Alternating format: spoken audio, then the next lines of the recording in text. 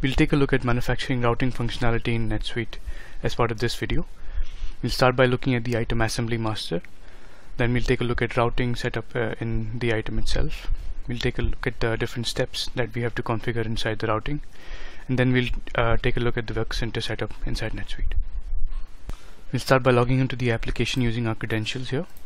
Username and password. Click on login. And that brings us to our dashboard as usual. As you can see here, I've logged into the manufacturing role, which gives me access completely to the manufacturing module, including setup, configurations, work centers, work orders, so on and so forth. For our today's example, we are just going to use an example item. I'll enter the item number here. And I'll open up a new tab.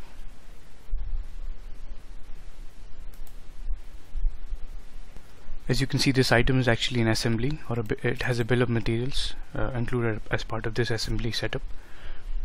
The item number is RAK00001. It has some primary information here like item name, display name, so on and so forth. Some classifications that you can define as part of the item master itself. The units of measure that are applicable to this item. And more importantly, we have the manufacturing setup on this tab over here. Since this is an assembly item and we're going to manufacture it, it has a bill of material also associated with it, and you can see that as part of the components tab under manufacturing tab over here. You can see that there are certain items which are applicable to it as part of the bill of materials, ply 1, ply 2, so on and so forth. I'll open this item in the edit mode so we can see a little bit more detail here. Under components, you can see there are several lines here, but however some lines are obsolete, which means these lines were part of the POM earlier, but they have been made obsolete on certain dates. The effective lines are only the lines that are currently in the effective revision C. It is not obsolete yet.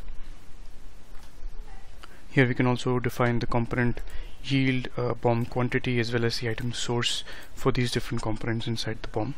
If the component is a purchased item, we can define it to be sourced from a purchase order or to be sourced from an existing stock of the item.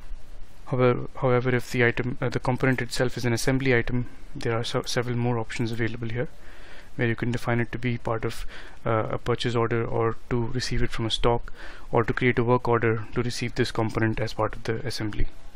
The option selected here is phantom, which means whenever the parent item, which is RAK, is assembled, at the time of assembly of the parent item, these child items will also be assembled as part of the same work order.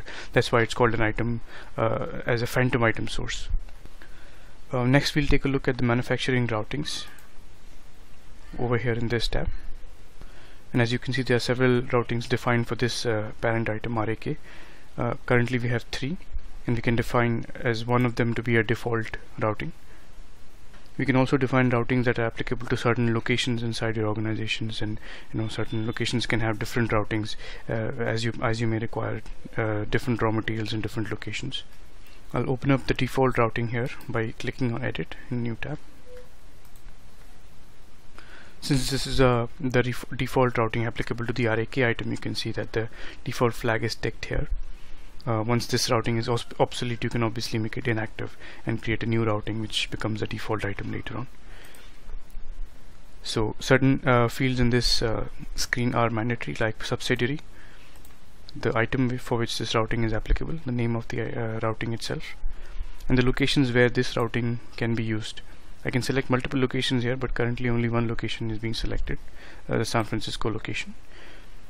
And then we can take a look at the routing steps. Routing steps are nothing but tasks that need to be executed as part of manufacturing the item that we're talking about.